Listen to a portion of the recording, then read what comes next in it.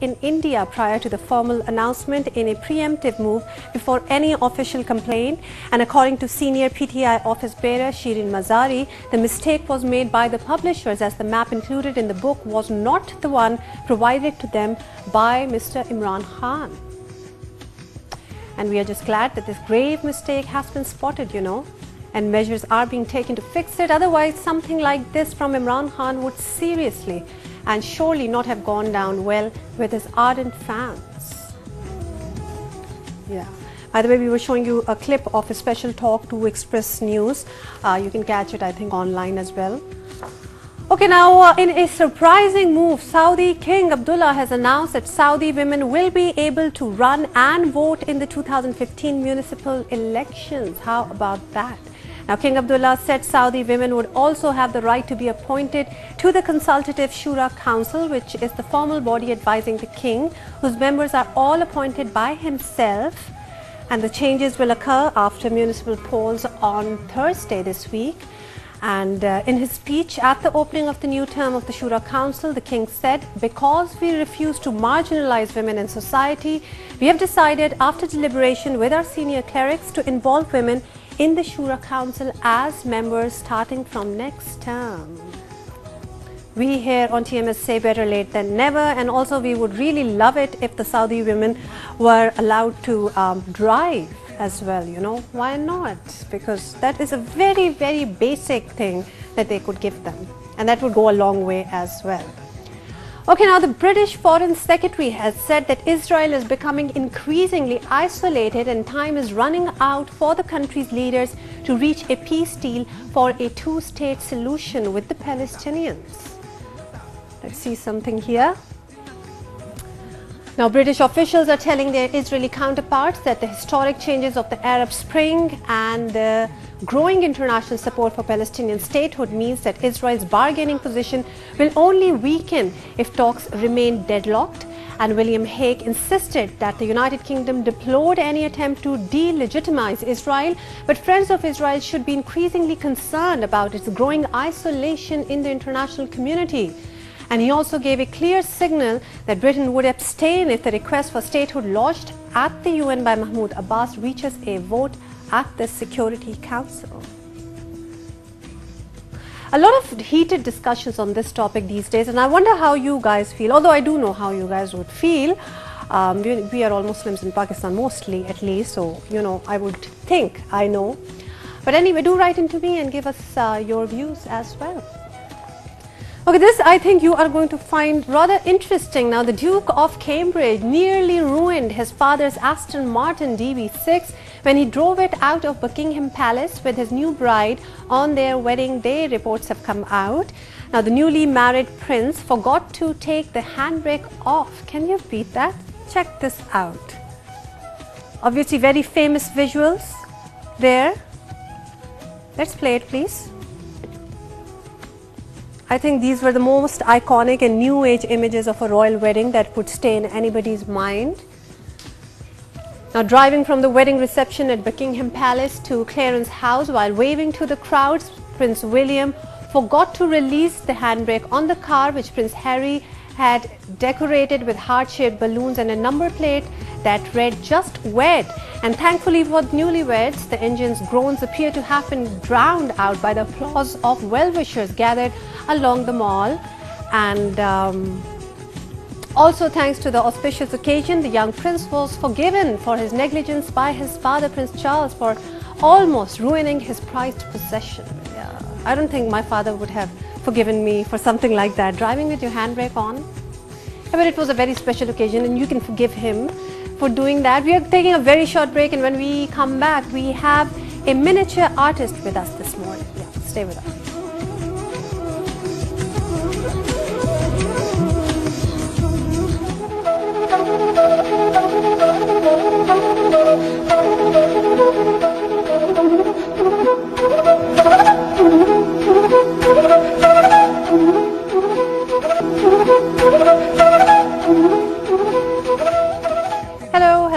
welcome back. Thank you for joining us this morning.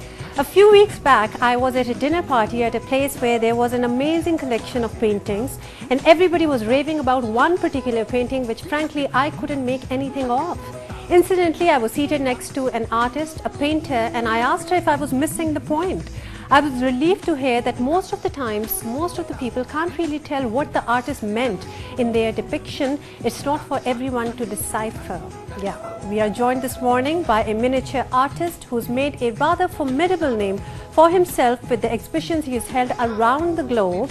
Imran Qureshi is associated with the Department of Fine Arts in the National College of Arts here in Lahore, and I'm going to start by asking him if I am particularly inapt at understanding good art, or is it a global phenomenon? Hello, good morning, how are you? I'm good. Good to have you here, Imran.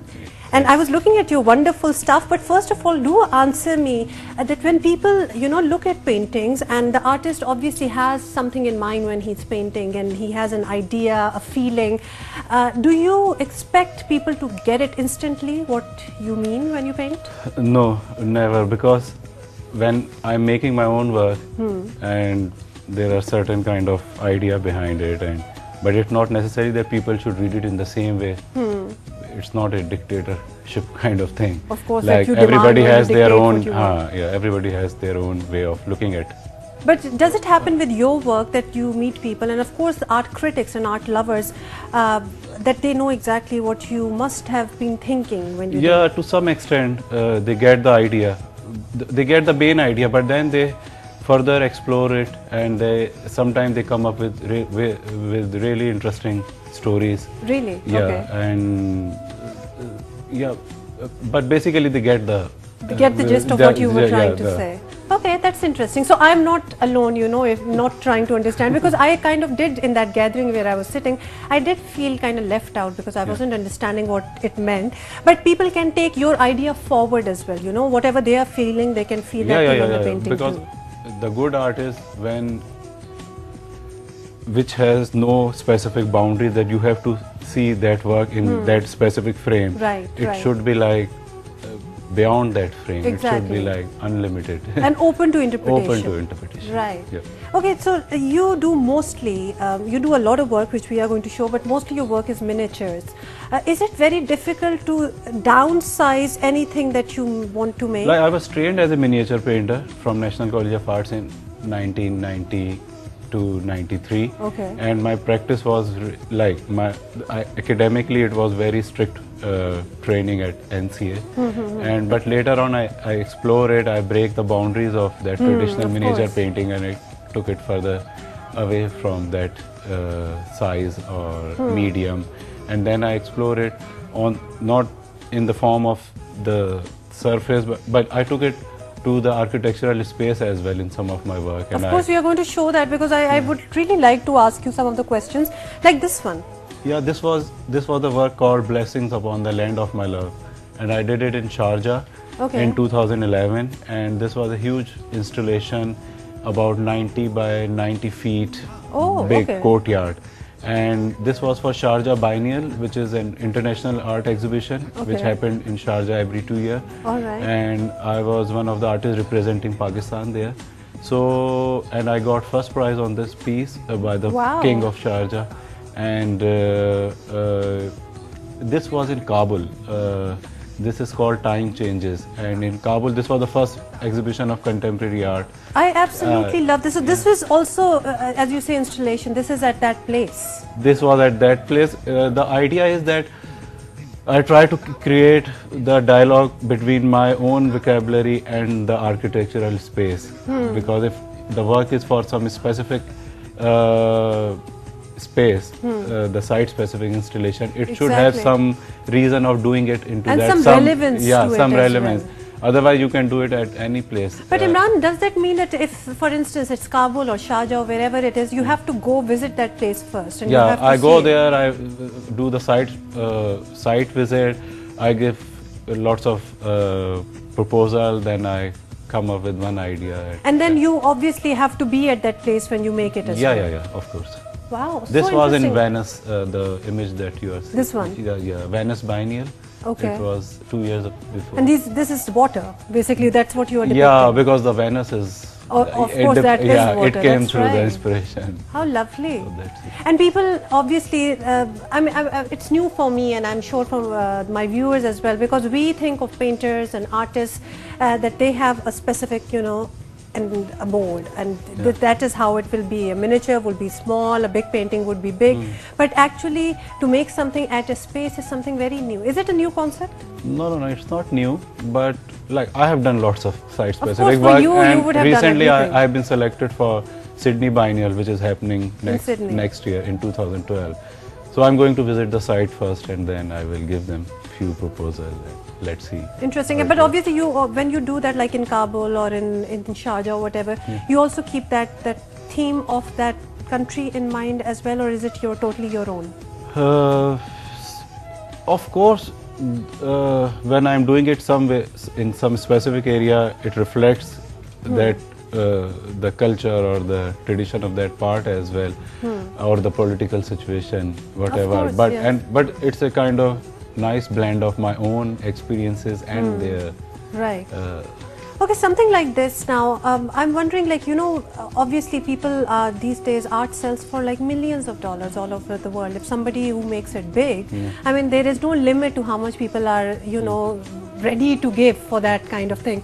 Now, obviously, this would just be your impression. Nobody can buy it. Nobody can buy it. Yeah, this is just your self-satisfaction. Yeah, self-satisfaction, you can say. So, not all artists don't work to make money? No, not at all. What about you? Like I'm earning money through my other work, but not necessarily that everything should be sold just out at the end of the show, just to make the money. Interesting. I like your, I think, love for your art, because you are going beyond it as well. Yeah, in fact, when I was doing the site-specific work in Kabul, I got really interesting comment from a very, very common person who was working in the building. He was a labor man, and he was looking at it, and then I asked him, what do you like from out of this whole exhibition? He said that your installation is really special for us because you have done only for this exhibition, and it is not for sale. Exactly. And this is purely for us. That's so then I really and that is a reward enough. Yeah, exactly. How nice. And obviously when you go away, when you are out of that place, this is painted over, or it stays over washed there? It off after because it would be done for other artists as well. How interesting is that? At least for me, it's a very new concept, and this is the Venice one. This is the Venice one. The water is coming from everything. Yeah, of course. That is how Venice is. Yeah. Now, Imran, how does an artist's mind develop under, now, you know, we keep on hearing that in the times of, you know, when there was the dictatorship of Zia regime and all, the arts really flourished in that. So, under oppressive times, arts really flourish as well. These present times are also very difficult in Pakistan. I mean, there is so much going on, and there is so much that needs to be restored as well. I think sanity would be one of those things as well. How does that affect you as an artist? I think you can see through my work, especially my last work, which I did in Sharjah. It was a whole courtyard. In fact, there is another image where I'm showing the whole courtyard. Okay. And it's like a blood bath kind of thing. And when people were coming, they were actually crying on the work, and they were reading it at so many different levels. Like, there were people from, the audiences were not only from Pakistan, but from UAE and West and America and Australia, everywhere, Chinese, Japanese, and everyone was relating to that work, and they were saying that it's so much about them and today what is happening around them. That's right. So everybody has their own interpretation about the work. So it always happened with most of the artists. Interesting. Especially, you're right, because if you think of it as blood and everything, not just in Pakistan, if you think of the natural calamities all around the world, in the fact, floods the Japanese, and the typhoons and the earthquakes, when so I much did is happening. When I did that, there were some Japanese who were visiting the show, and they said that they were relating it to the earthquake and recent tsunami thing. So, and there was people who were relating it to the Karbala thing, and that's true. They had so many different interpretations. Kind of interpretations. See, that is interesting. I'm glad that you, this way you have also answered my question, that you also can interpret it what is happening inside you. If you know, if you have witnessed anything and if you something, you can relate it by yourself as a. So like me, do not be embarrassed if you don't understand a painting. You know, you can have your own interpretation of